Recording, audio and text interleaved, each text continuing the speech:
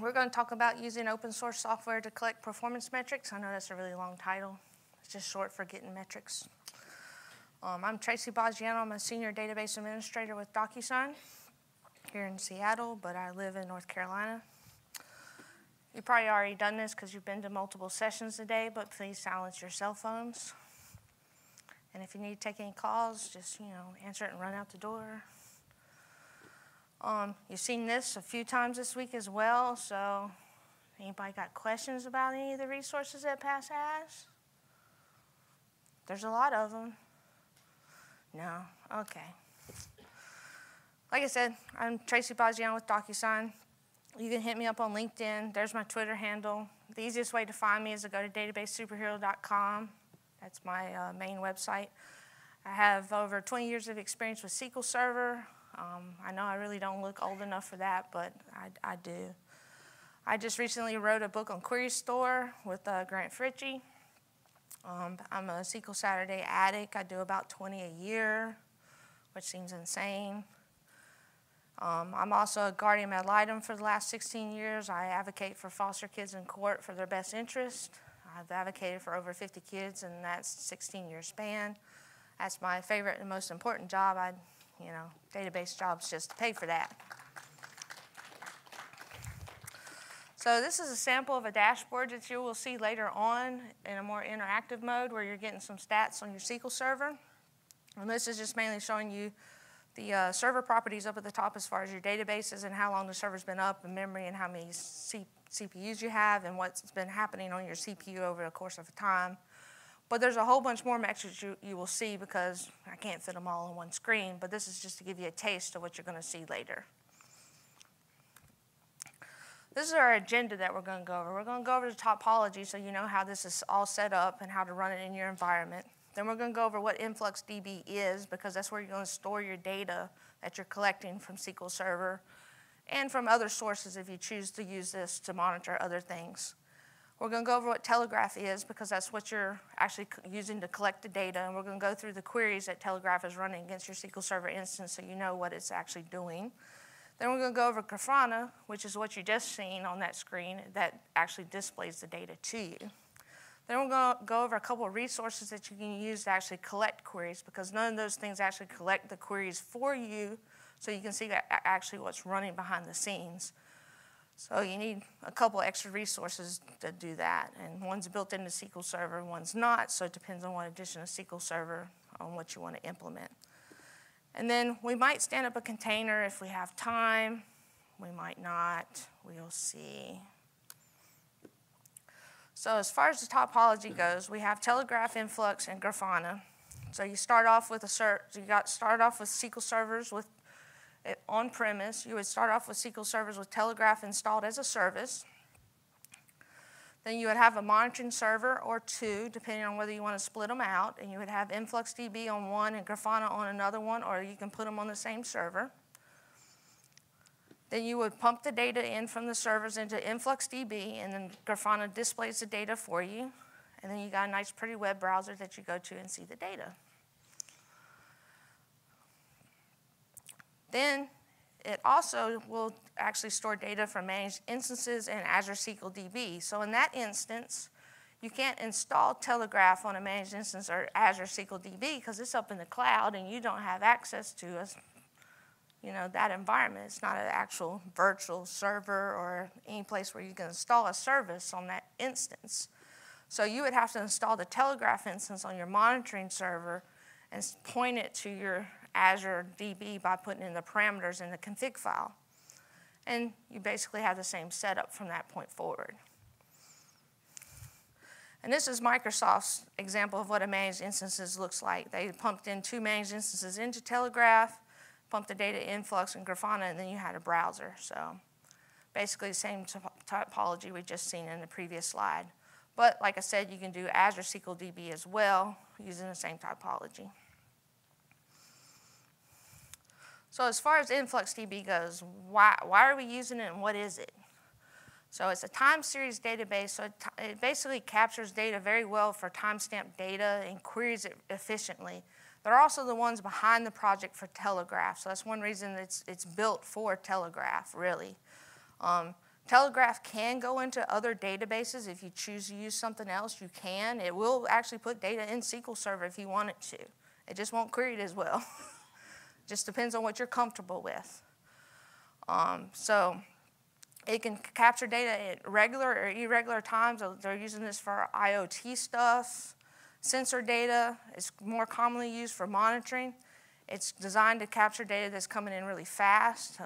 We were monitoring getting things at every 10 seconds off the SQL servers, all ingesting a whole bunch of data, 500 servers, throwing in data for all our metrics. And it keeps things at a high precision for short periods of times, but it also lets you downsample the data. If you're collecting at 10-second intervals and you get 3 months out, you probably don't need a 10-second intervals for like the first month anymore. And you can downsample it where it gives you a rolling average for like 5 minutes for that first month of data. And then you don't have to keep that detailed data, and you can conserve on space. And it just would automatically do that behind the scenes without you having to do anything but set up a one-time command.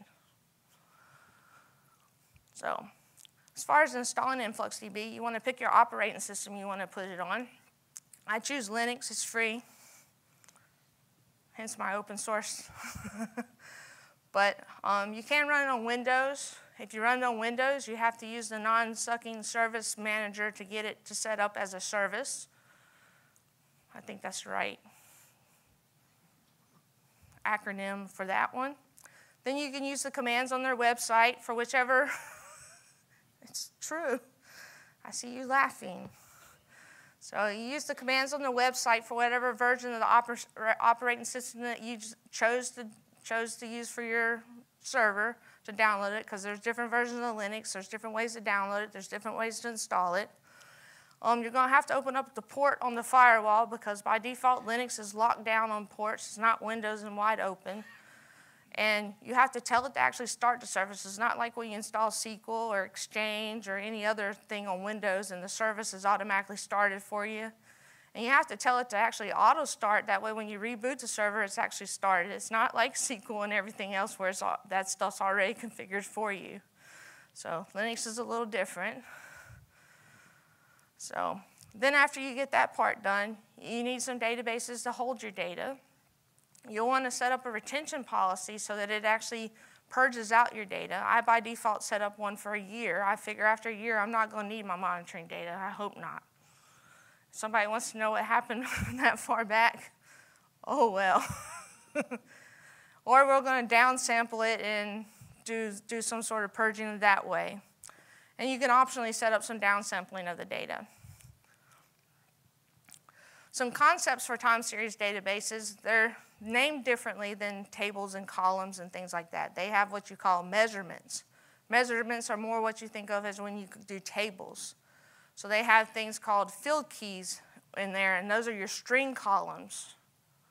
Then they have tag keys, which contain your integer values or your float values that tell you what your metrics were that you actually collected, the numbers that came in.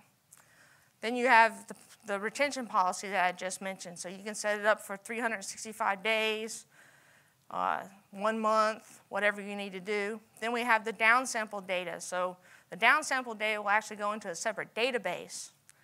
And you can tell it to roll it up. Like I said, the 5-minute increments can take that 10-second data and do an average, a mean, any statistical number thing that you want to do. You can do it that way. You could do a max, a min, and do different things that way. And then a series will share your retention policies and your measurements all together.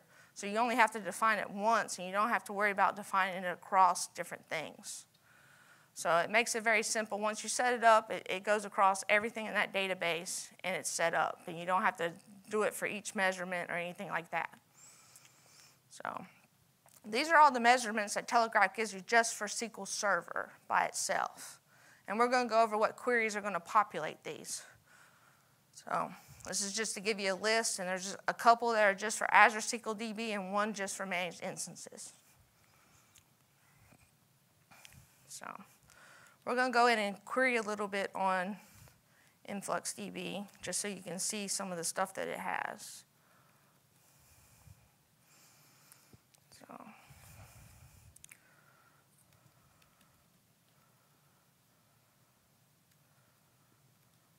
Never type in demos, right? Yep, never type in demos. So I just opened up Influx, which I thought I already had. And I can't spell anything. I gotta open the database first. Then we can show measurements. Now I have a lot more measurements than the ones we've seen on that particular screen because I'm capturing some Windows statistics off of my machine, some stuff off my Linux machine, and up at the top I have stuff off my InfluxDB database as well. But those are all the different tables basically that it's collecting data from.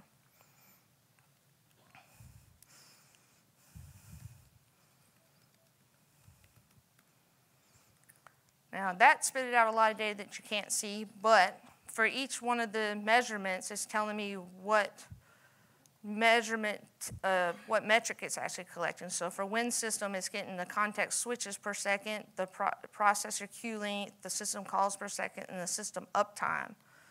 But as you can see, we're collecting a lot of data per each measurement that we had. So each one of those things you can actually graph on in Grafana.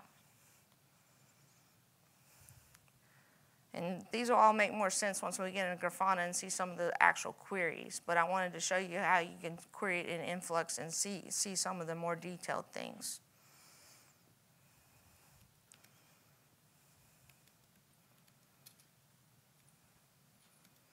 Now we can just show that I'm a horrible typer.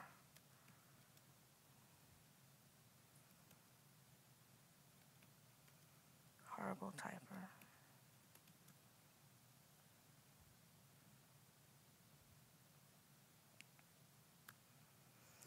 So this is showing you what the string object is in each one of the measurements. So we can tell by Win system that it's showing the host and the object name.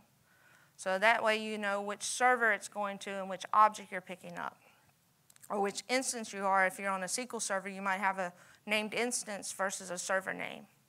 So those type of things are important when you're trying to pull up the data.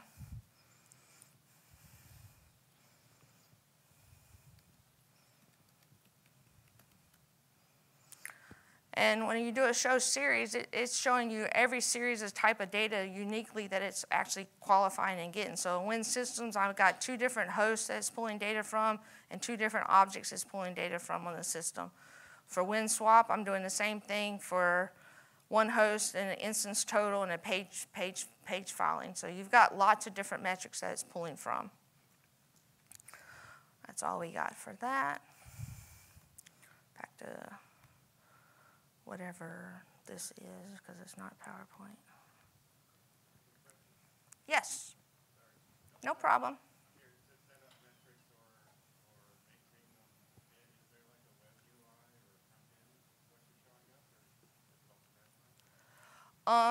For what you're seeing for InfluxDB, there is another tool that you can use for it that I don't remember the name of off the top of my head, that you can use to query the data and set up things.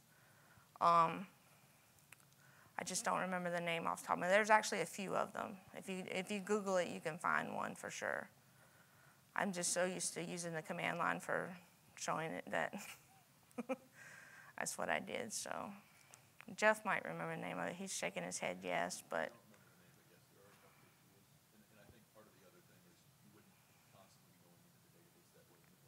Yeah, you're pretty much going to be looking at Grafana. So, and it's going to drop down the fields for you, and you're going to be picking the table names, the measurements, and everything from there, and not really going into Influx. Influx, I just wanted to show the concepts to you so you could kind of see them. Yes, next question.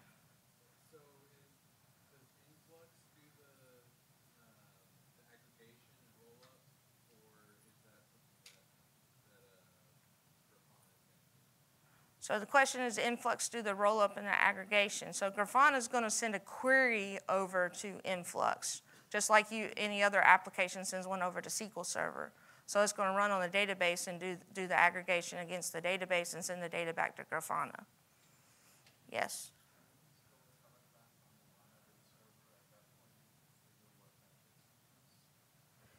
Yes, there's a way to tell it which things to collect on SQL Server. You can tell it which ones to exclude and which ones to include. By default, it includes everything, and you can tell it which ones not to do based on the config file. There's a config file that you tell it what your host name is, what the username and password is to connect to your SQL Server, and then you can tell it which things to exclude. And we're going to go over the config file here in a little bit. Any other questions? Yeah, the Telegraf actually has a bunch of plugins as well for all kinds of different things too. So it's not just SQL Server. Any Yeah. products have plugins as well. Yeah, and I'm going to be showing that in a little bit as well, the long list once we get to Telegraf. Like right now. Thanks, Jeff, for spoiling it. You're called out on camera now. So, Telegraf is an open source project that's on GitHub, that's written in Go, so you guys can contribute to it if you choose to, and you can look at all the code, so you can know exactly what it's doing against your system, which is great. That's my favorite part.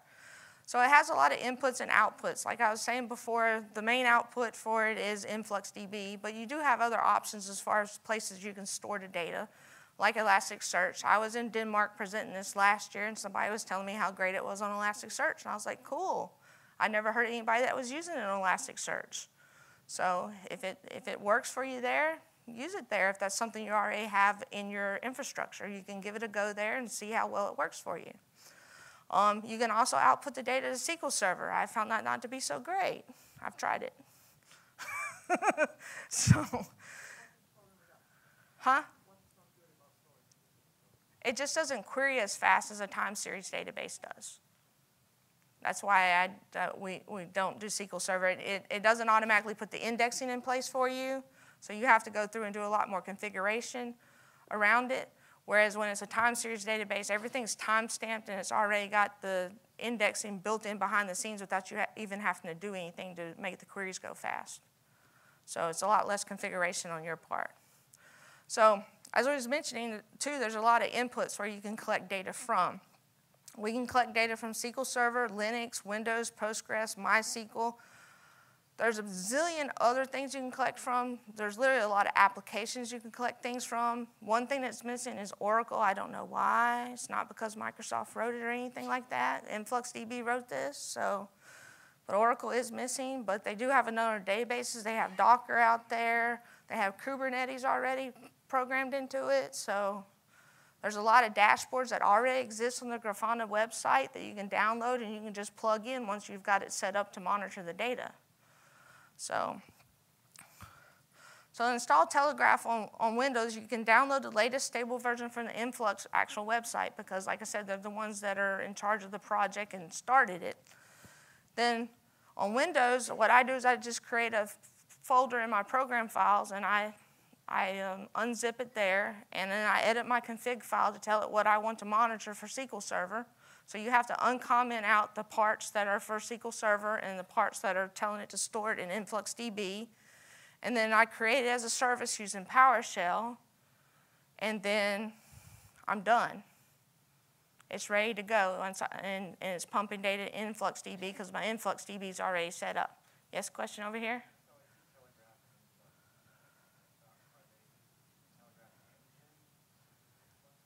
Telegraf is the service you install on SQL Server or on a machine that you want to monitor SQL Server.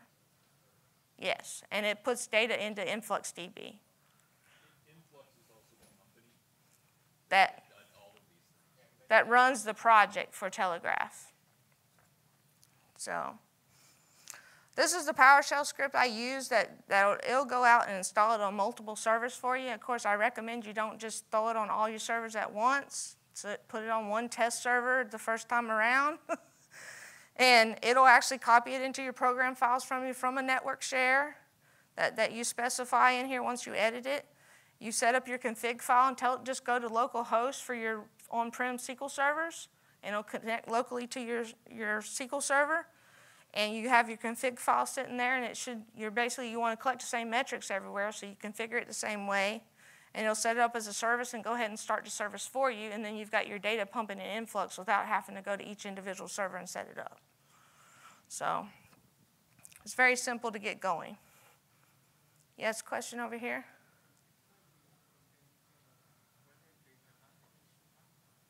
I'm going to show you the config file here in a little bit. Actually, it's coming up in a couple slides. So as far as installing on Linux, it's a little bit different installing on Linux. That's one reason I actually looked into this project was because SQL went on Linux, and I did not like that Microsoft had did an article about collecting it with collectd and putting it in InfluxDB and doing Grafana, and we had a different way to monitor everything for Windows. It was like, why can't we do everything the same way? And then we found a way to do it the same way, and then Microsoft actually coded everything for Azure to go into Telegraf after that, after we showed them this. So it all worked out to be great. But for Linux, you got to do it slightly different. You download it from the InfluxDB website using their commands.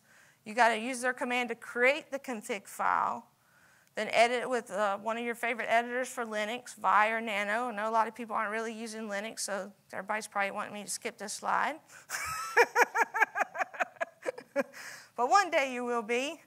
You got to start the service like I was mentioning before for InfluxDB, and you got to tell it to auto start, just like we did before, like we do with any service on Linux, evidently, from what I've done. Now onto the config file, like I said we would get to. So the first part of the config file that we need to edit is for outputs, to tell it to go to InfluxDB. So we're going to give it a URL first. So the first part's the HTTP part. I'm just doing IP addresses locally on my machine, but you can give it a DNS name to go to.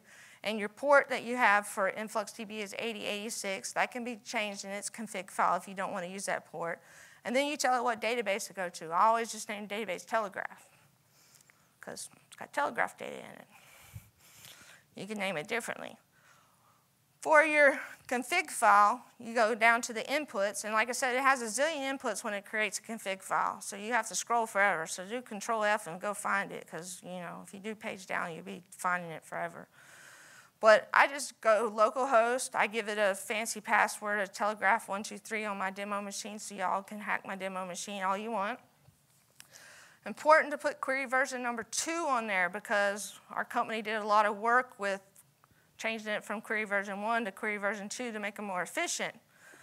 And then if you're doing Azure DB, you're going to want to change that Azure DB, uncomment it out, and make it true so you can collect the Azure DB stats. And then if you want to exclude any particular queries, this is where you would tell it to exclude. These are the two that right now I recommend excluding because they're new and I don't have any dashboards for them, so there's no point in me collecting them. And in the config file, they do have a list of all the things that you would have to type in to tell it which ones to exclude. It's just not enough room on the screen for me to show them all. So, yes. Yeah, it's getting performance counters from the DMVs and weight stats and things like that. We're getting ready to go over the queries. Yes. It's a subset of the performance counters from the DMVs. And you do have a way to configure performance counters from Windows itself. So you can collect any Windows performance counter you want as well. There's no custom way to do that at the moment, but you can contribute to the project on GitHub. Yeah, you can change it yourself and recompile it and use your own version of Telegraf, or you can contribute to the project itself and make it better for everybody else. No. So, like I was mentioning, we can add performance monitoring counters on there. So I add processor counters to it.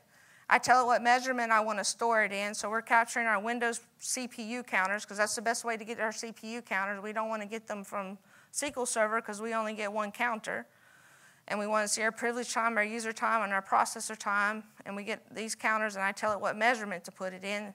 And now we've got a Windows monitoring counter coming in. And you can do that for any Windows performance monitor counter there is. So you can collect network data, disk data, anything for any application. And then you can build a nice dashboard. For Linux, you do the same thing. You got inputs for CPU. You tell it it's true, total CPU, collect CPU's false, and report active as false. These are the defaults when you tell it to create the file on Linux. So As far as creating your user inside a SQL Server, you just got to create a user with a nice, strong password. Again, you can hack my SQL Server, depending on which password I'm actually using, because now I've shown you two. So you got to guess, 50-50 chance. So, and then you got to grant view server state to Telegraf. That's the only permission it needs, so it can create the DMVs. Huh? Yes, you can use a Windows account for it, yes. And then you would just grant it the same permissions. This is just what it defaults to as its documentation. In Azure SQL DB, you do the same thing, except you got to do view database state, because it's a database and not a server. So now we'll go over some of the DMVs that it's collecting data from, so you'll know what it's collecting and what you might want to turn off if you don't need that data. So first, it's starting off and it's getting your memory clerk. So this is like your buffer pool and what plan cache is doing, your SQL reservations when memory grants go nuts and it takes 20 gigs of your memory for some reason and you don't know why. Seen a few spikes of those in my time. Yeah, at that company.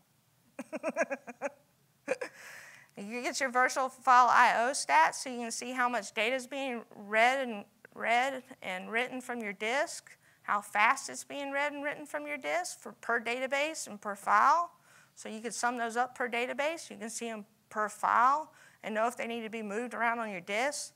This usually isn't as much of a problem anymore because we got solid state drives and Fusion IOs and things like that. But if you've still got an old system, an old disk, you may still need this data, or you may just want to know how much data is being pumped through.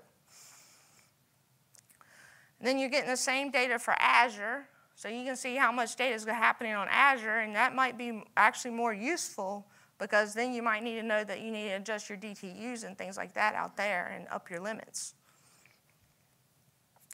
Then we're getting our server properties on-prem by looking at how much memory we're getting, and we're getting all our server properties as far as what edition we're running, what engine we're running, how many CPUs we have, and basic information about how many databases we have, whether they're online, whether they're restoring, whether they're suspended, and basic information like that at the server level.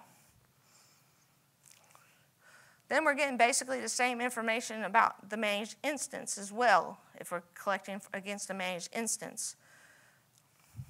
And we get uptime as well from that queries.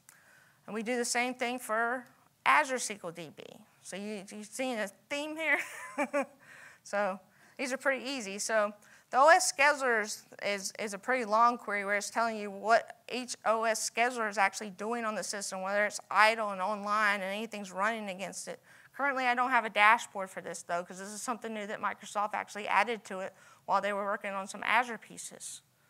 So that's something, if you're going to use it, you probably should turn it off if you're just going to throw my dashboards out there because there's nothing consuming the data to show it to you.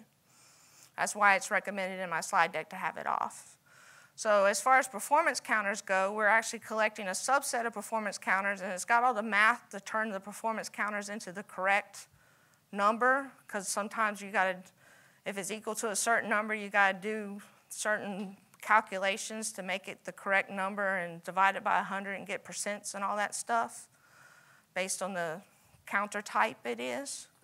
And then we're getting resource governor data based on your resource pools. So if you use resource pools and resource governor in Enterprise Edition, you can see some data based around that as well. Then we're getting weight stats for on-prem and managed instances, and those are basically the same. And we're using the Paul Randall's query and excluding the ones that can be ignored. And on our dashboards, we're actually rolling those up into the query store categories and then letting you drill down into those categories and seeing what is specific to that category. So you'll see categories like CPU and buffer and I/O, and then be able to drill down and see what specifically is going on with the CPU, buffer, and I/O, rather than just seeing a really long list of wait stats in the dashboard. And also notice that the wait time has to be over 100 milliseconds or it will not pull it over either. So it's not trying to capture every single wait stat. It wants it to be substantial before it captures it, so it's not so heavy. And it does the same thing for your DB wait stats on SQL Azure DB. And it's, again, using Glenn Allen Berry and Paul Randall scripts as far as what to exclude. And we get resource stats from Azure SQL DB as far as your DTU limits and how much percent of your memory you're actually using and how much CPU you're using. This data, I believe, is going in there every 5 minutes as a snapshot, and we're pulling it out so that you can see it and chart it and see if you're reaching your limits as to what capacity you're using and if you need to up it. We're looking at our resource governor on managed instances as well. The same thing there. Are you reaching your instance cap, your max log rate, and things like that? And you need more power from your managed instances because you're paying for the power that they're giving you. And you need a way to monitor it. This is a free way to monitor those things. Managed instances are expensive. More resource stats from SQL Azure DB. Same thing there. Are you at your max CPU? What is your max CPU? Do you need more DTUs? The SQL Server request, this is another one I do not have a dashboard for, but it's actually going out there and collecting queries for you that are not being blocked. And that's basically it, the ones that are not being blocked, because I highlighted that part at the top. But I don't have a dashboard for that one, so I recommend turning that one off. It's a little bit heavier of a query anyways to be running every 10 seconds. So those are all your measurements that were created in InfluxDB. So now we're going to look at Grafana, because Grafana is going to be a little bit more interactive and less boring than the rest of the talk was. Just being honest, you've seen a whole bunch of queries and you're like, how does all that apply? What's it look like? You're ready to look at some stuff now. So let's talk about configuring Grafana so that you can actually use it. So the first thing we're going to do is set up the data source to talk to InfluxDB. So you got to give it a name. You got to tell it you're using InfluxDB or Elasticsearch or SQL Server, whatever database type you decide to use. You fill out the URL, and then you fill in the details that tell it what database and username and password to use, the default password and username or admin. And you just save and test it, and it'll tell you whether it can connect or not. Then you just go and import the dashboards. The dashboards are out on GitHub. I've got the SQL Server dashboards on my GitHub. Microsoft has the Azure Managed Instances and the SQL Azure DB ones on their GitHub. I've got links to all that in the PowerPoint. PowerPoint's uploaded on the website, so they're all available for download. So you would just copy and paste the JSON in here. You can rename them if you don't like the names. Click load, and then you have everything you need. And because you've already did all the other stuff with Influx and set up your Telegraf, you've already got data and you're ready to look at it. A couple of features in Grafana, though, that you want to be aware of before you go into Grafana so you have more stuff to play with is you've got annotations that you can do. You can actually click on the charts and mark something that's happened in time. Say you add an index to a particular instance and you want to see what effect it had on something. You can actually click in there and say, added XYZ index to server XYZ. And then a blue line will show up on your CPU or wherever chart you decide to add it on. Maybe you added it down where the buffer pool is, and you want to see if the buffer pool increases and gets better in performance. Then you have a marked line that tells you something happened on the server. Or you can set up something on your server that automatically sends a line in every time the server gets restarted, so you can see what happens when it gets restarted. Because there's ways to do that as well with PowerShell. You can also set up alerts. Say you want to get an alert every time the CPU gets above 50%, 90%. You can send those into Slack channels, PagerDuty. We use PagerDuty. That's the only reason I use that example. Email, number of other things. Slack's my favorite one at this point in time. You have multiple data sources. So you can pull data out of SQL Server. You don't have to pull everything out of InfluxDB. Instead, if you decide you want to keep an inventory of your SQL servers in there, that way you can point back to them and have a chart of those just so that you have a list. I've seen somebody do this, just have an inventory of their databases and then made a chart where if they clicked on it, it went into my charts. So they had some basic information about what the purpose of their servers were, who owned them, and they had this extra data sitting in SQL Server and built a chart on top of it and then drilled down. So you can build more dashboards and do more things with it and pull data from different places. Then you got more plugins you can do. I don't currently use a table in any of my stuff. So like if you have SP who is active into a table, you can actually pull that data into a dashboard and match it up with the time frame that's on my dashboards and highlight and click things and then drill down into it and see what was actually running at that particular time that you ran SP who is active. So those are different things that you can do by adding plugins and things. So now we will look at some dashboards.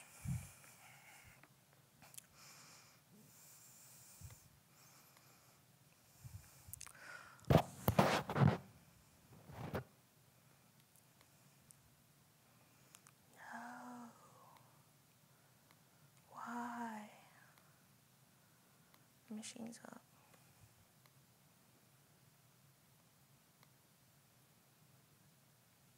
Demo failure.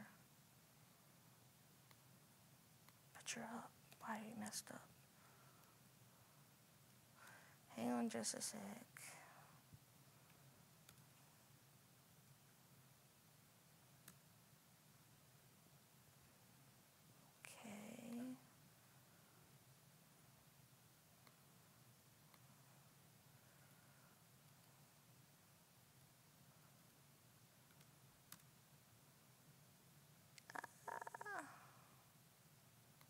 This is my worst fear of happening right now.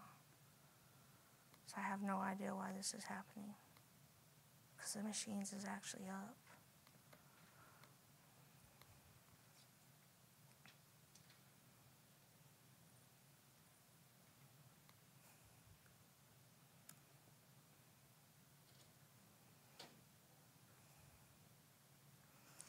Okay.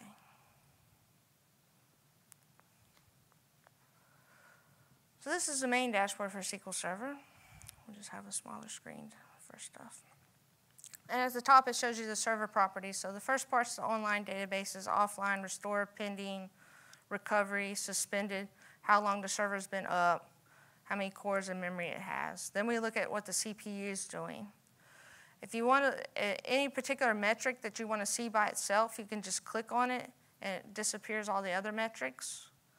You can control click and just see 2 metrics, and shift click and see them all again. This is an annotation I put in, this blue line. I pretended like I put an index in there. I really didn't. I just wanted to put an annotation in there, but you just click and add an annotation and put whatever description you want in there. You can add a tag. I tagged it with the name of my server, which happens to be AG1, and I hit cancel. But at the top, if I change this over to my Linux box, you'll notice that my metrics for my CPU change to the names that you would see on a Linux server. That's all you got to do to see the difference between a SQL on Linux box and a SQL on Windows box. Is just point it to the right server. There's nothing else you got to do. It's the same dashboard. You go nowhere else. Question back there?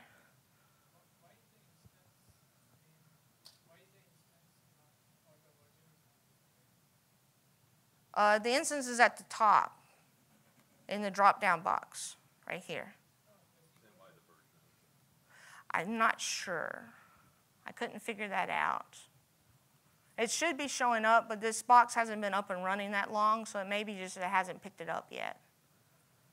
Because it's only been up and running for 23 minutes. So, and I'm refreshing it only every 5, so.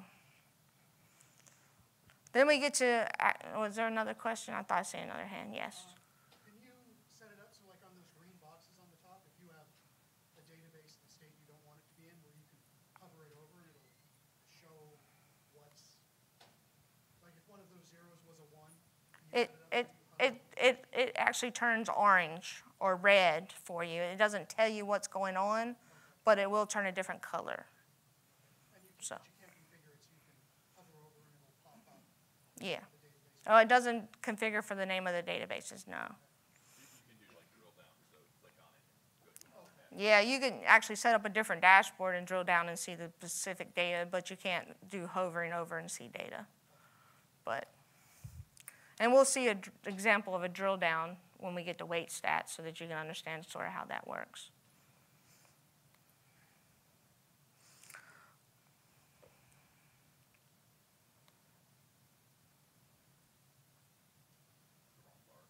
I figured it was, but I can't find the other one, so. No, it's not. It's the right bar. Oh, there we go. There goes the bar. They're too close together. That's why it needs to work on the outside of the box, not inside the virtual box. But anyway, I knew something would break.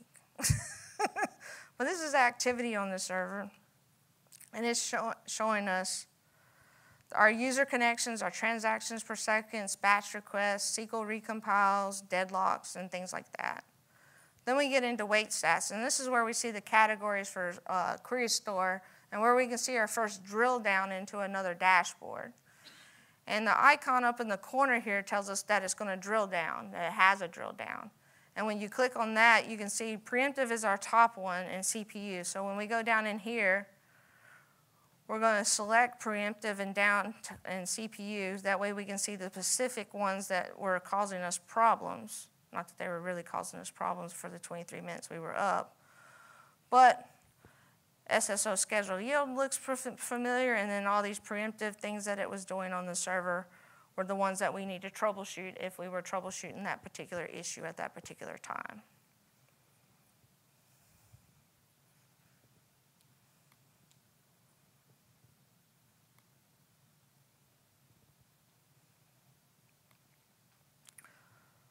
One thing else you can do, which I'm going to do right now, and then we'll go through the rest of the metrics that are there, is you can click and drag, and it'll highlight and adjust the whole dashboard to that particular time frame so that you can drill down into the data and only see what you want to see for a specific time frame.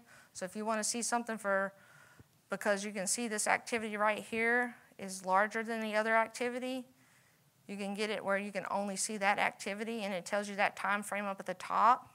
And you can actually click on that time frame and adjust it as well. If you know you want to go back to last week, you can just click on it and adjust it. You can actually pick, last 6 hours, 12 hours, 2 days. I think it goes to last week, 90 days, 6 months, a year, 5 years. 5 years. But at any rate, I got the wrong bar again. Huh? At one job, I was collecting every 10 seconds. At the next job, I did 30 seconds, or next 2 jobs.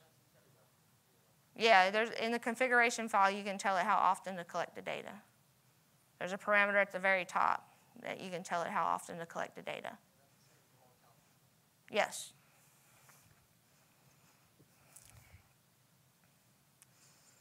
Oh, it took me back to that. I don't want to be on that.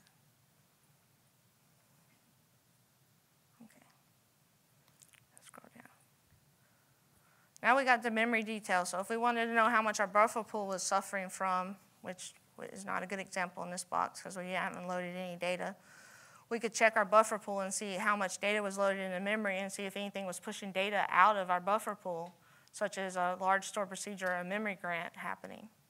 And memory grants have supposedly gotten better in 2019, right? So hopefully we could see that improvement by upgrading our servers. We've got our page life expectancy and anything that might affect that in this chart and affecting the buffer management. Then we got some stuff around tempdb usage. This will help you keep up with your version store if you're using read committed snapshot isolation. That little yellow line down at the bottom on that first one tells you your version store.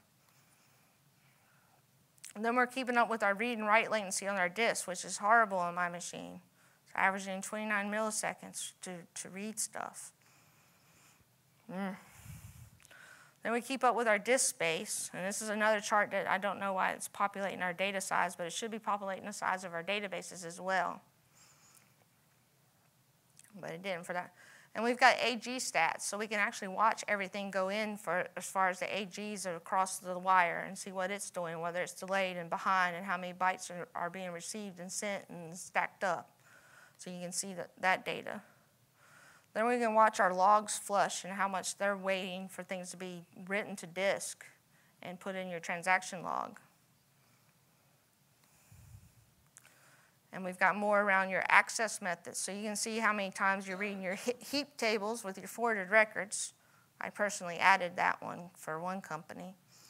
And you see how many times you're doing a full scan of an index and how many index searches you're doing. Those are pretty valuable things to do and watch your memory management. Then we got our resource governor stats. So if you're using resource governor and you've got groups set up, you can actually see what CPU is being used by group, how many requests per seconds are going in by group, and block tasks by group. And we use this at one company to do this by application. So we had every application come in by name, and then we had a group for each name, and then we could see what every application was doing to our system. And then we could go and complain at them and tell them to stop it. They're laughing because they know it's true. Yes? Do you have a rough idea of how much disk space, say, a month's worth of? Not a month's worth, but I have a chart at the end that tells you how much we were using when I left, and we had about 6 months of space that I'll tell you about how much it costs us running it in AWS that I'll get to. So a few other charts to look at.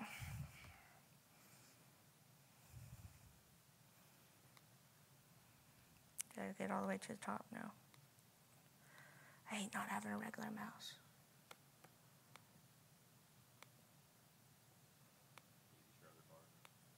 Oh, there you go. Thanks, Jeff. So we have database latency, so we can see our reads and writes for our database. Now I can't see this bar again. I hate this thing. Page down. There we go. We'll use that instead until the bar comes back. See, there's the bar. So we can do our read latency per database and see how many bytes were being read. I did this for a particular company as well because they had like terabytes of data and didn't know that they were reading it and writing it like terribly as they were. And like I said, we could drill down on this and see what in particular was being read and written at that particular time.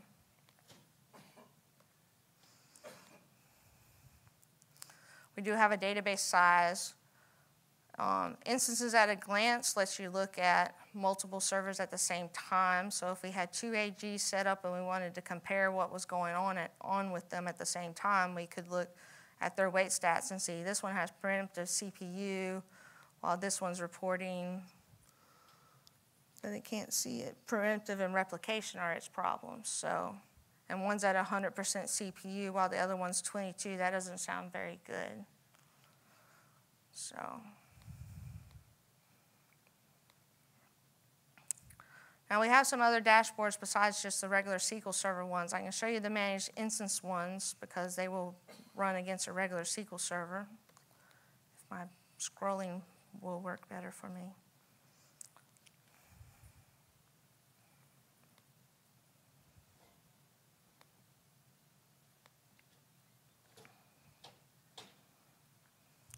So this is what a managed instance will look like as far as batch requests and transactions per second if I do it longer than 15 minutes.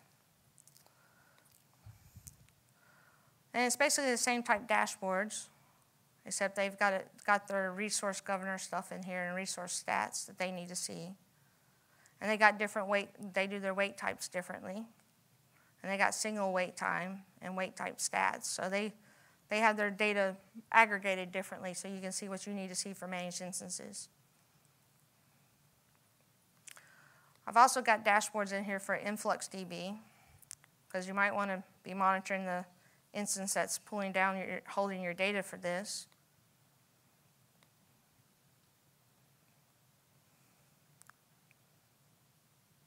So it's showing us our CPU on our InfluxDB.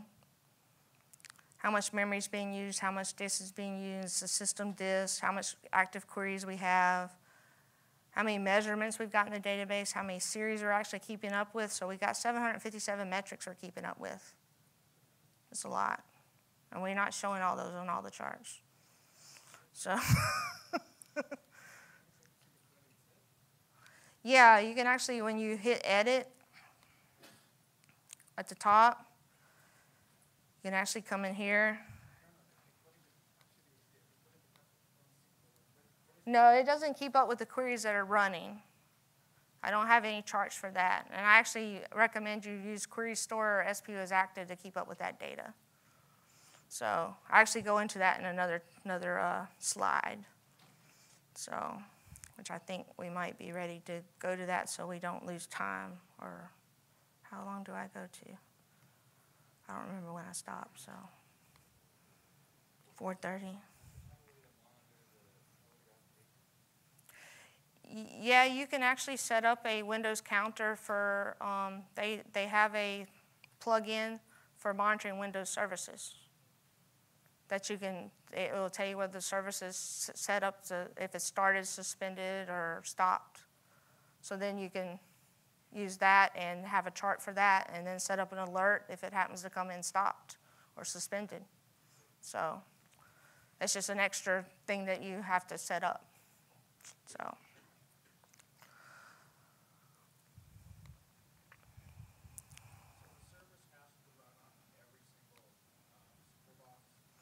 That's what I recommend, because if you set it up in one spot and it goes down, then you're not collecting stats. Well, I mean, because I've got paranoid cybersecurity guys, and they cover all the services that are on boxes. Yeah, technically you can put it on one server and tell it each server to go to.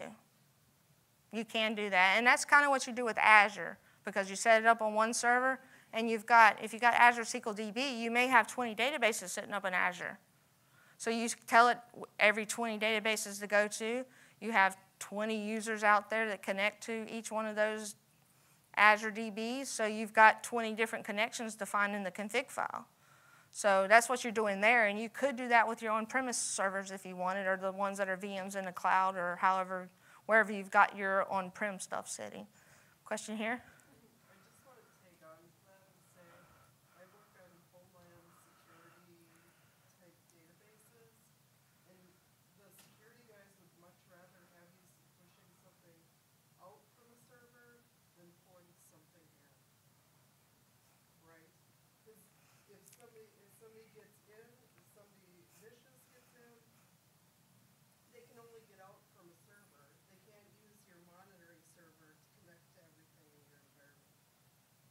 Yeah, so. Yeah, sending it out. And you've only got view data server status anyway, so you can't see any customer data. You can't even see what, it does have the ability to pull out queries, like what's running, but I'm recommending keep that turned off, because I think that's too heavy to run every 10, 30 seconds, unless you're troubleshooting something specific.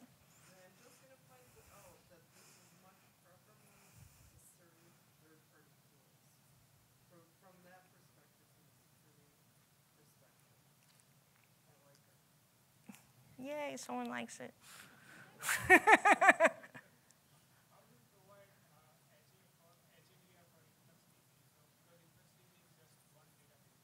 Yes. You have the ability to cluster it. It does have that. You can actually run it in their cloud as well and pay for it and get support. So you don't necessarily have to run it as open source without support. So there's ways to do it where it's not totally like free and without support. Telegraf is probably the only thing that technically doesn't have support, but they do have, InfluxDB does have a very active Slack channel that gives you help with Telegraf. So, and Grafana has a paid-for version as well, if you if you need support around that. So technically you can pay for all this stuff as well as set it up for free. So it's kind of, pick your poison, which way you need to have it. Yes?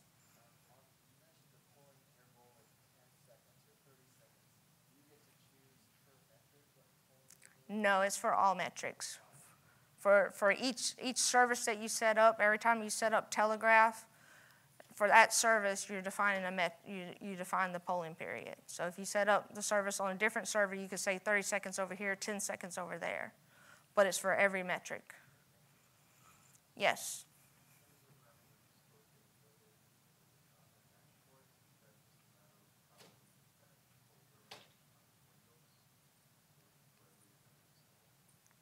I'm sorry, I didn't quite catch the first part on.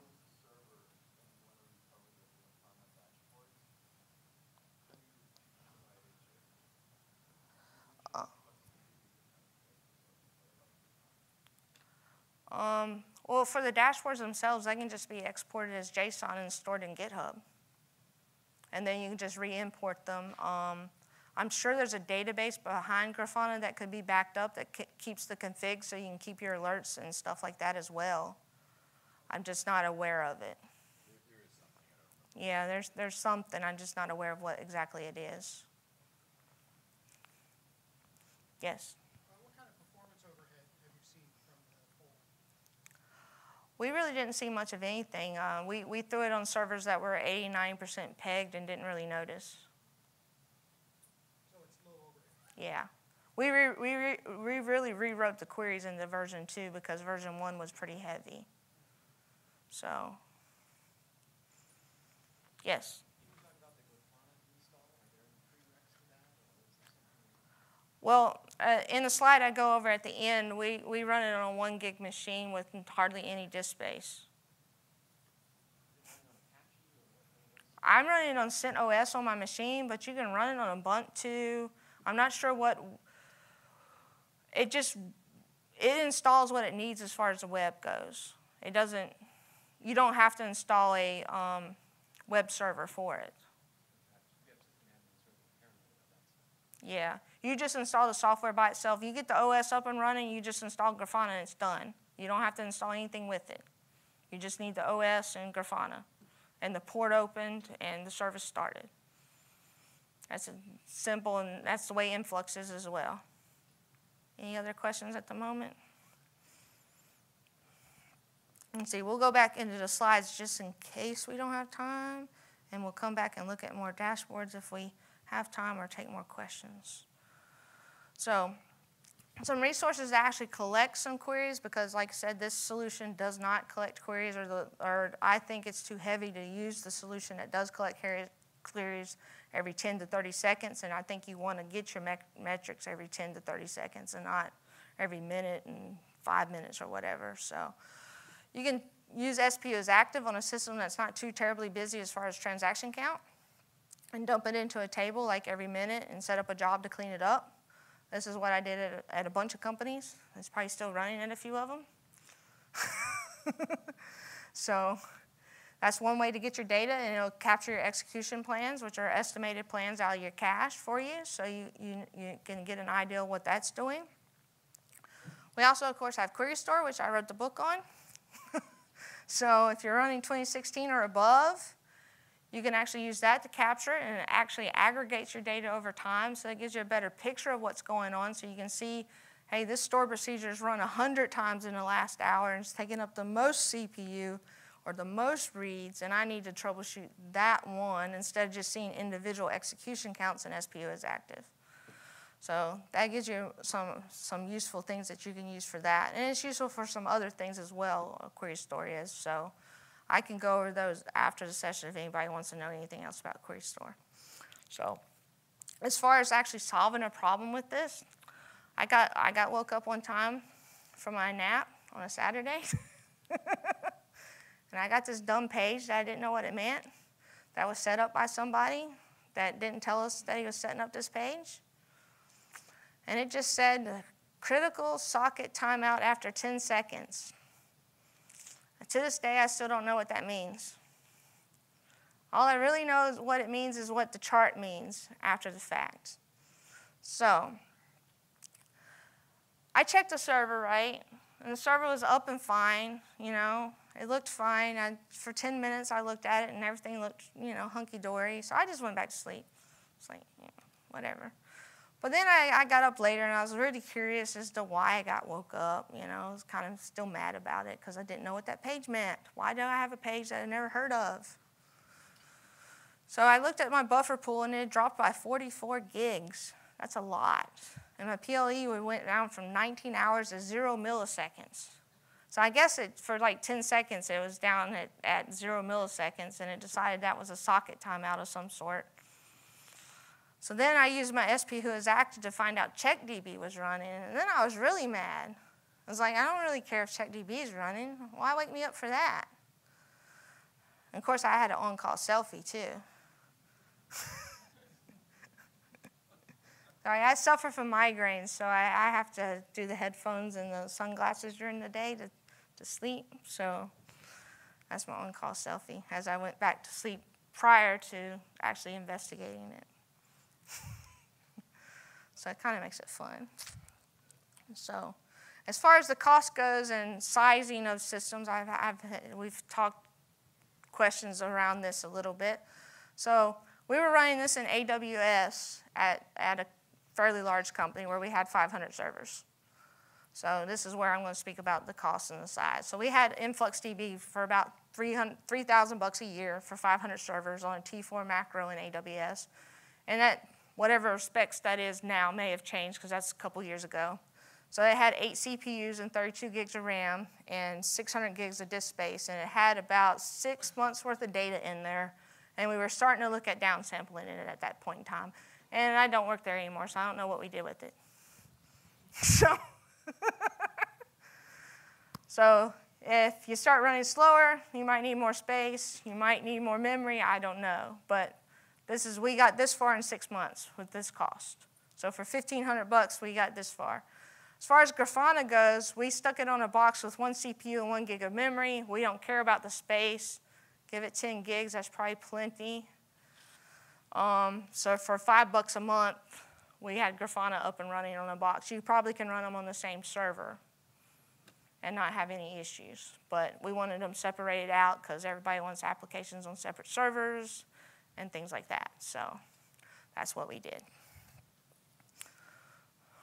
So I come to the end, unfortunately. So I can go back and show more charts and take questions, but for everybody that's leaving, fill out session evals, please, because you can win something. I don't remember what, but there's a prize in it for you. Yes, question. Yes.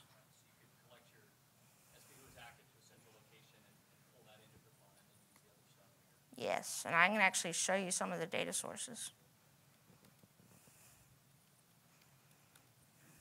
And then when you develop the dashboards, is that all done within the web interface? Yes.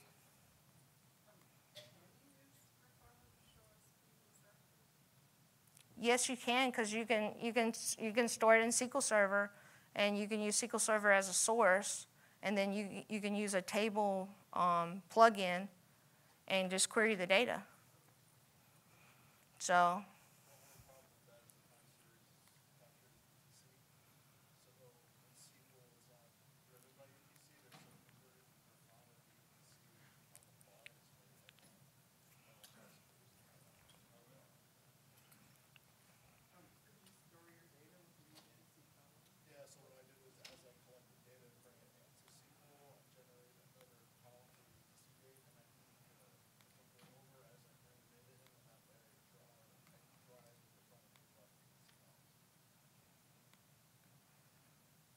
See, that's, like I said, storing the data in there and trying to get it time series at the same time with SQL Server is a little tricky. It's basically what that adds up to.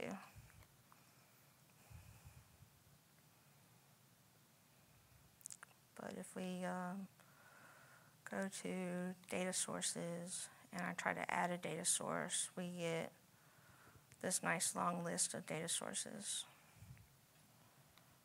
And there's more that you can actually add. We got Prometheus, Graphite, stuff I never heard of, Elasticsearch, MySQL, PostgreSQL, SQL Server, CloudWatch to AWS to pull their monitoring data down, Azure Monitor, Grafana Cloud, and you can find more on their website. So, and then there is a list of the plugins that Telegraf supports here. There's a very long list of plugins that they got AWS CloudWatch, the Azure Storage Queue. I'm just pointing out things I actually know. Cassandra, Cisco stuff, Couchbase, Docker, Elasticsearch, GitHub, InfluxDB, of course, because it's got to monitor itself, IP tables, Jenkins, Kafka, Kubernetes, Linux, log parser, logstash, a bunch of stuff. And they keep adding stuff because it's open source. So they've got multiple people working on it. And I do have a blog series that goes through exactly how to set this up with all the commands, and with the links. That'll take you back to the website. If you're not using CentOS or you need the newest version, you can click on the link to go to their website and get the newest version, because the blog's, of course, a little bit old now and you're not getting the newest version. So you can walk right down the steps of doing it once you get the OS installed. That'll take you right through doing it for a SQL Server and has the scripts and everything to do it. It'll take you through setting up the InfluxDB monitoring as well, setting it up to monitor SQL and Linux, monitoring the Windows box as well. So, and I'm sure there's plenty of people that have blogged about monitoring all the other things that Telegraf will monitor. And then Microsoft has their Azure SQL DB blog that they published at the very end of September for Azure SQL DB. And they're using Docker for it as an example of how to run it. So they've got their dashboards for Azure SQL DB sitting out here and how to set it up using Docker. So that's another option instead of setting up servers. And they've got scripts for that sitting on GitHub. And they got their example of how to do it when they did managed instances, which I think they used servers when they did that. So, but all those links are in the slide deck so that you can find them and get to them and know how to set it up. So, any more questions? I've silenced the room. Not yet. That's a good thing. You briefly mentioned storing the data in SQL Server instead of InfluxDB, and you said performance was an issue.